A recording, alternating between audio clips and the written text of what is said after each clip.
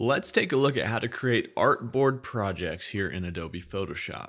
Now, when you have the new document window open, you can choose a width and a height of your canvas. But this canvas can actually be an artboard. Now, you can have multiple artboards, and we'll get into that. But to create an artboard project, check mark this little artboard section. And then what I would do is look at the background contents and either select transparent or leave it on white if you want the artboard to have a white background. But there's a little technicality here that we're going to look at if you do have this selected as white. Now I'm going to create this project, and you'll notice just outside my canvas it says Artboard 1. In my layers panel, it has Artboard 1 down here too. I can show or hide all the contents of that artboard. So every object, text element, shape, image that's on that artboard and affecting only that artboard would be hidden or shown with this little toggle menu. Now, before we go any further, you might notice that this layer has no contents in it, but the artboard looks white. That's because right now, if we click on this artboard and look in our properties panel, we can see the artboard background color is set to white. That's because in our project, we left it on white instead of transparent.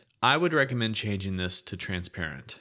It's going to cause several different issues if you leave that on white, especially when you export items. You might be wondering why it has a white background, or just looking at your project why it has a white background. If you want your artboard to have a colored background, what I would do is either fill in this layer or create something like a shape with a fill of white or any other color, and just create that shape to cover your artboard. Now that I created that rectangle, you'll notice that the artboard clips it just like any canvas would. I can move it around with the move tool and position it here on my artboard. I can use Command or Control T to transform that and kind of cover my entire artboard, which acts like a canvas here in Photoshop. The one difference in artboard projects is elements can exist outside of your artboard. So if I were to take this rectangle using the move tool and drag it all the way outside of the artboard, you'll notice how it pops out here outside the edge of our artboard canvas. That's different here in Photoshop. You don't see that when you just have a regular project, but when you have artboard projects, you can actually have elements hanging out outside of the canvases of your different artboards. This is also represented in the layers panel. No longer is this item inside of my artboard, it's actually outside of my artboard. So let's take a look at an artboard project that I have created and how you can really work with these different artboards. You can have multiple artboards even in your project. So I set this guy up, single artboard, just kind of tall vertical element here. If we drop this down, it's got a few text options, an ellipse here, and then the background image. So like if I hide that, you'll notice it's transparent, but I want that white background. So I created a background layer or filled it in with white. Now what can I do here with this project? Well, the cool thing about having artboard projects is that you can have different sized artboards. If you're familiar with Illustrator, it's similar to artboards in Illustrator. If you look at the move tool, click and hold, there's actually an artboard tool. When you select that, you'll see plus icons show up. So I could duplicate or create new artboards based on these dimensions just by hitting one of these plus icons. So if you wanted to have multiple versions of similar height artboards, similar width and height, and it's kind of like groups over here in your layers panel. Each of these artboards has their own little drop down for all the elements included in them. I'm gonna back that up though, because another thing that we can do is with this artboard selected, we can actually hold Option or Alt on Windows and click and drag to duplicate that artboard. So all of the elements come with the artboard over here. Now with the artboard tool selected, we can actually find the edges of our artboard and maybe scale this down. So if we wanted this to be more of a square form, then we can do that. What happens here? Any element that was outside of the scaling down of this artboard actually now is literally outside of that canvas. So you'll notice that this is an Adobe Photoshop text layer actually popped out here. We could just drag that into our new artboard and it will place it centered into the artboard. Now we can work with all of these elements easily. So I could take that text layer, move it down, Command or Control T, and just kind of resize it a little bit. And so as you work with all these different elements, you can get them to fit. And that's what I like about artboard projects, is that they're really easy to create different sizes and examples of your designs. You might notice that I hid this rectangle just because I didn't really have room for it. I could also drag it outside of this document. So I could keep it out here visible, but work with all my other elements while maybe keeping this to bring in later. Now, another thing you can do with that artboard tool is actually draw new artboards. So I could click and drag to draw another artboard.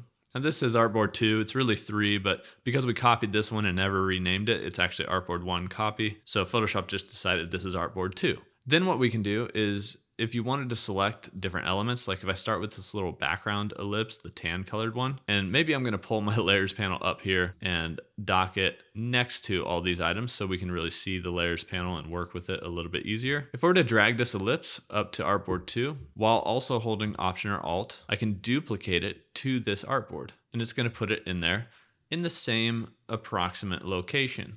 But then I could just move this ellipse around if I wanted to, and resize it and do different things with it.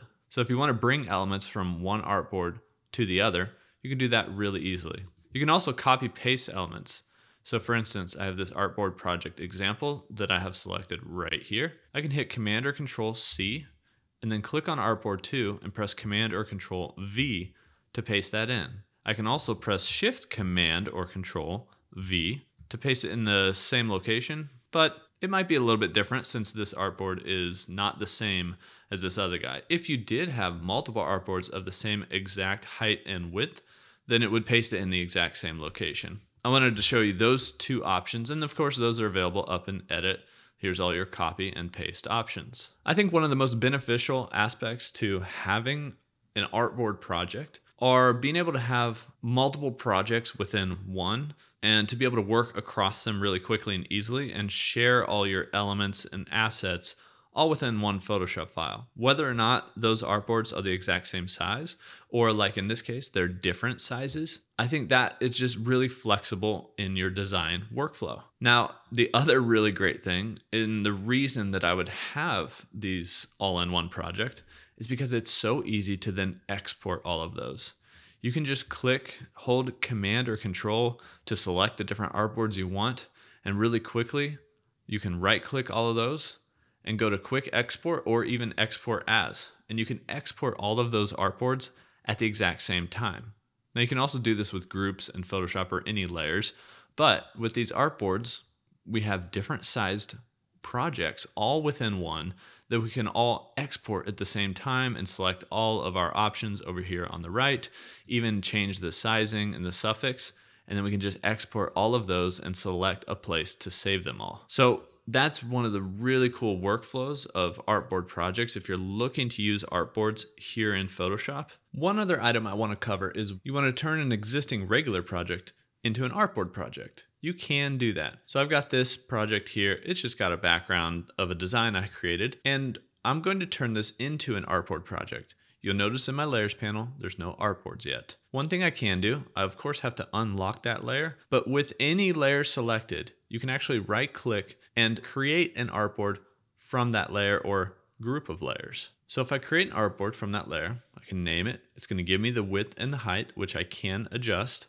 and I'll hit OK. Now I have an artboard that's set to the size of whatever that layer was. So I can do that, and then of course, just like everything else in this tutorial, you can work with artboards in the same way. Now the other thing you can do is actually just create your artboards. So go to that artboard tool and start to draw artboards. It's not going to put those layers automatically on that artboard unless you drew the artboard on top of that layer. But then you can choose what layers, what elements you want to go into that artboard. You can grab them and then resize and move them around and figure out whatever you need to do within your artboard document and with all of the layers. In some ways, it might be easier to go ahead and draw your artboard. If you had, for instance, an element that you're trying to create an artboard from that is larger than the canvas size. So for instance, you can tell that this extends beyond the canvas, right? If I were to create an artboard from that particular layer, it's not going to create an artboard that's the canvas size. It's going to create an artboard from the layer, which means it's going to be the size of that layer. So if you wanted it to be specifically the canvas size, you might not want to create it from a layer. You might want to just go ahead and use that artboard tool and create an artboard out here the size that you want and then put those layers in it, or kind of click and drag on that canvas to create the artboard the size of the canvas instead of creating it from the layers. So you can create it from the existing layers in your document, existing background layers, whatever you want to use, or you can go ahead and draw different artboards out here. And then you can always, in the properties panel of that artboard, adjust the sizing, and also don't forget that background color if you need to change that too. But that is the many ways to work with artboard projects here in Photoshop.